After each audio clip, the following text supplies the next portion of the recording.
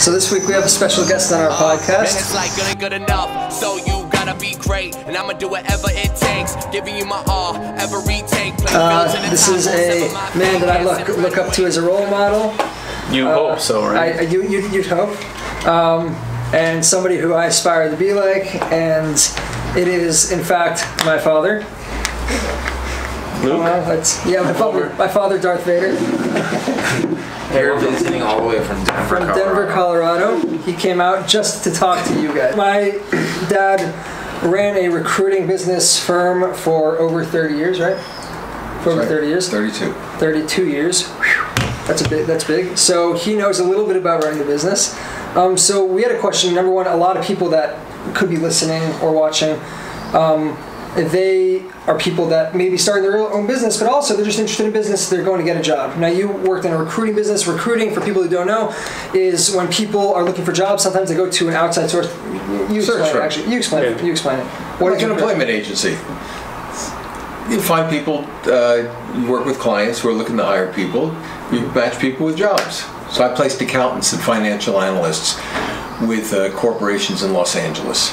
So I did that for 32 years. So some people call them headhunters, recruiters, executive search. It's all the same thing. I like headhunters better. Yeah. All over LinkedIn. Sounds more violent. Worked with LinkedIn too. Right. But it's really, it's a matter of developing your clientele and then being able to provide them with the kind of people that they're looking for and knowing what they're looking for. So that's what a headhunter does. So for those people now, just one of the first questions we had as far as like recruiting is concerned and people looking for a job and all that stuff, we wanted to know what, in your mind, what are the most important factors for implementing a job interview when you're going to a job interview? Okay, I will tell you, if you asked me after 32 years, what would be the number one complaint hiring managers have about candidates and interviews is that they don't get detailed enough. Because what happens is a lot of people use buzzwords. Let's say you've got an accountant and he's interviewing with people who are the controller or the CFO or the VP of finance, and the accountant will sit there and say something like, well, I handle the financial statements. That could mean a lot of things to a lot of different people, and you have to obviously translate this into your own industry, whatever you're doing. It can mean a lot of things to a lot of different people. There's nothing wrong with saying it, but you have to follow it up with what I mean by that is, and then get detailed. And then get detailed in a manner not just like you're relaying information like you do every day on a day-to-day basis at work, which is what I call the day-to-day way of being, because that's fine for work. But in an interview, you want to leave people with the sense that they were standing there watching over your shoulder, and they have the experience of having actually watched you do the job, not just got the information, which is what you do at work. So I tell people, you want to offer them more detail. Now sometimes you don't know the hiring manager, what their style is, you know what your boss is, so sometimes your initial answer might have enough detail, so you want to offer them the opportunity to tell you what they want and they don't. So you might give an initial answer and then say, would you like me to go into more detail on that? They'll tell you whether they want it or not. So many times I'll have managers say to me, we like this guy. This guy went into detail. We really had a sense he knew what he was doing. And it really leaves a sense that you knew what you were doing. It also gives them a chance to really hear you communicate. So that would be a fundamental that you could take away from you. Communication. I think that's really well put. Just the point is, you sound more like you know what you're talking about when you really, you come across like you know what you're talking about. Right. They can hear how you communicate, and to a certain degree, they can hear how you think, because you have to process through something. You have to have a beginning, middle, and an end of it.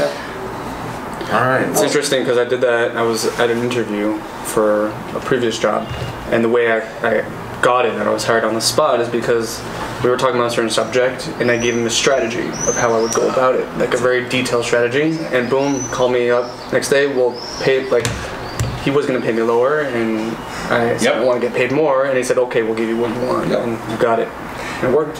When you walk out of that interview, you want them to look at each other saying, this is the guy. Right. Let's get him in here. Stop all the other interviews. Yep. Let's nail it down. And they'll offer you more money based on that. I think you told me once, which I think this is great for anybody who's watching and might be looking for a job, is you may not want the job, but when you go into the interview, you go into with the intention, I'm getting the job. Well, now, at the end of the day, whether you take the job or not, that's a different story. But you want to walk out of there and you have the offer on the table. Do you want me to speak to that a little? Yeah, sure. Go for it. So the other aspect, well, I call it strategic interviewing. Many people go to the interview with the intent that they're going to find out whether they like the job or not, which makes sense, obviously. The only trouble is the hiring managers pick up that your intent was to find out whether you like the job or not. So I call them up afterwards. They say to me, you know, after thinking about it, this is a job for me. I'm ready to be enthusiastic now. Call the hiring manager. The hiring manager says that was a good candidate, but it seemed like they were just shopping around. We were hoping to meet somebody who was actually interested in us. So the coaching for candidates when you're interviewing is make it a primary intent. Now, I'm not going to say this out loud, but the primary intent is the reason I'm here is to receive a job offer. Now, inside of that, you'll find out about the company. But when you make that your intention, you come across more focused, more interested, and more enthusiastic. And it just lands very differently with the hiring managers. That's awesome. So it's not only about your skills, it's about the way you present yourself. Attitude. Or, as we say, who you're being. In the face of that. Okay. Because we're all human beings, we can sense feelings and emotions out of people. You could tell when someone is very low in energy, and you could tell when someone's very high in energy. And obviously, that's what they're trying to exchange. So that's awesome. So in addition to doing the recruiting gig, if you call that a gig, for 32 years. My dad started a real estate investment company. He's been doing that for the past, 2 years now? 2 years? 3. So we're really interested in, and I know a lot of people are, because that's really a lot of people's end games, build your assets. We want to know, how did you start it? What was your process like in the beginning?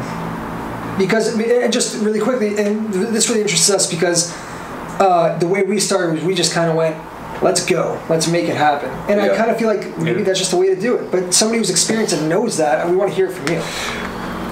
Well, I have a coach I use for business, and so this is part of the business. So my phone calls to the coach would go like this: I don't know what I'm doing. I don't know what I'm doing. And I just kept taking the next step.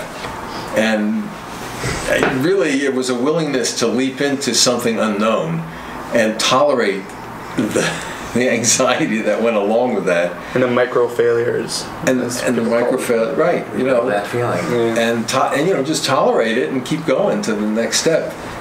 Don't let anyone stop you. Consistent persistence. Where did you hear that from? That's like we all read the 10X rule by Grant Cardone, and he says, and I was just listening to this week. He says, overcommit and then figure out the rest later. He's like, jump into the pool and then learn how to swim. Now, I wouldn't do that if it was a pool, but when it comes to business and when it comes to things that are related to just life in general, that's the way to do it. Unlike swimming. Unlike swimming, right? Yeah, don't do that. Don't do that in swimming. It's nice to hear that we're on the right track. Right. Yeah. That's a really good. That's really awesome. I'm gonna take the. Yeah, go for it, please. Cool. So, aside from all the real estate and all that stuff, what I'm curious about, and I'm sure they're curious about it as well, since we're just starting up.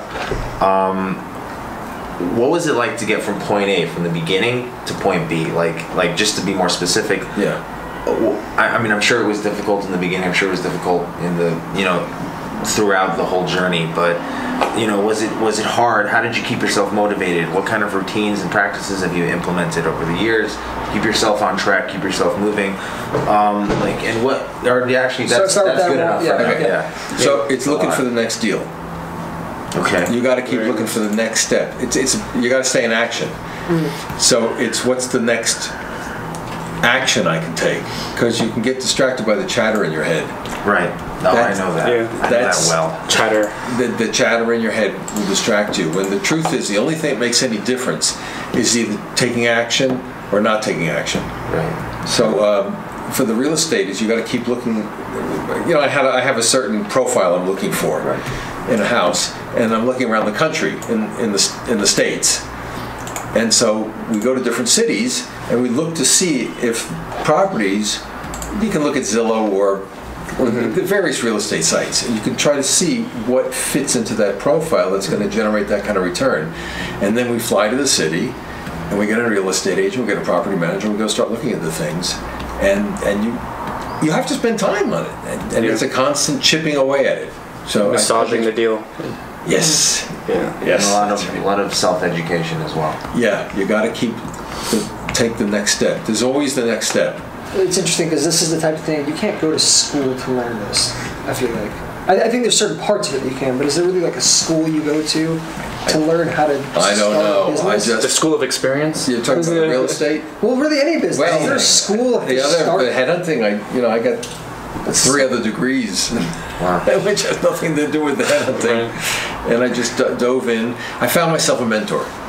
Oh, That's a big deal. I found myself a mentor, and I allowed myself to be coached by the mentor.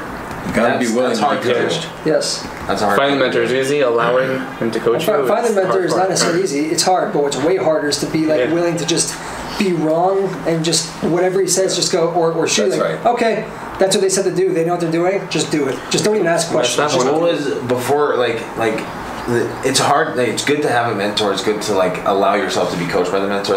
I can assume that probably took a lot of time to finally commit to doing that. Mm-hmm. When you were talking before about how you were the whole self-talk thing, and you just kind of have to disregard that and keep moving. What did you do? What kind of practices did you implement to kind of shut those up in order to keep moving? All right, it's a question of staying in reality or in the story I have about what's going on. Yes, that's a great way of putting it. And this is what my coach trained me in. There's what actually happens, and then there's a whole interpretation about what happens that goes on. When I just stay with what's actually going on, in the real estate deal, for example. Yeah. Can you make it put it in a practical example so it's easy for anybody to interpret? Yes. So you put a house under contract, let's say, and then all of a sudden all sorts of stuff starts to pop up. So the internal dialogue is, oh, I made an error, or you bought a house. Right. And then somebody comes in to work on the house and they pull a wall off, and then you have surprises. So the internal dialogue might be something like, I blew it, this is terrible, it's a terrible loss. Right. Being in reality is, okay, so what choices do I have? You can fix the thing this way, that way, the other way. Just fix it. Move on to the next thing. Right. Because that's what's there is to be done. This is Part of the perfect process. because this is exactly what we're going through. Yeah, I just want to say real quick. Whoever's listening out there, that what he just said is he said it so passively, but it's insanely important because it's because there's what's going on in your head, which it means absolutely nothing, and then there's what's in front of you, which means everything. And usually, what's in front of you is so much easier to fix than what's going on in your head. Yes, and you're in reality when it starts to get simple. It's like having a flat tire. Flat tires don't complain. They're just flat. The people who have the flat tires complain. Right. So you can kick and scream and have a temper tantrum after the flat tire. At the end of the day, you're still going to have to fix the tire. So you might as well just fix the tire without all the other drama around it. Exactly. So that's one way to. No, that's That's great. perfect. That's You great. answered my question perfectly. Thank you. Right, don't put your mental energy into the problem and complaining about the problem. Use your mental energy to Find a approach the solution. actual problem and fix it. Right. Find the solution. And it becomes simple. At that level, when you're there, it's simple. That's how you know you're back in reality again. Yeah. Right. It gets simple. I've actually experienced that many times. That is a good point. So just to we have a couple more questions just to close things off. If they're too loaded of questions, just let me know. In the whole journey from beginning to end, whether it's when you started studying to starting recruitment, you can. Well, I was going to say basically, I specifically wanted to focus on the real estate aspect because I think that's. Personally, Oh, is that what? I don't know. Okay, fine. That just I find that really interesting. So then I'll ask my question. Then yeah, you go can for ask it, your please. Yeah, question. go. So from the beginning to end, as far as your career, what you've done in the past till now, what would you say are things that you've done right, and what would you say are things you've done wrong? If that's even an answerable looking question. back over, talking about the real estate or the headhunting, which is 32 Just throughout years? the whole Specifically, your whole career of your whole career. being a small business owner and just going through the Thank you. whole That's what I the meant. whole General process. processes. I think in being a small business owner, under the category of wrong would be it's easy to be isolated. Okay. And that's not a good idea. Even though I'm on my own, because I ran my own business, but to be in contact with other people, like create network, Right. and stay in touch with other people. I think the times that I allowed myself to be isolated was a mistake. Interesting. Okay. Yeah, I would say. So they work one. So you're saying that the right thing to have done was to keep that network, but the wrong thing that you did was neglecting the network. At those times, yeah. Which is very, very. That pertains a lot to what we were doing. Oh, Which We're all about the network. 100%. answered my question perfectly. So what I want to I want to use those same two questions, but kind of like repurpose them, I guess. Yeah. So specifically in the area of your real estate company, Okay. what's one thing? I mean, I know there's a number of things, but what's Okay. one thing that sticks out in your mind right now that you have done right thus far? Deciding on a profile of what I wanted to buy. Okay, so you decided this is my goal, and I'm not looking for anything else, and that's kind of help you narrow down, just to keep it simple and keep your head Yeah. straight. Otherwise, there's always another house you can go.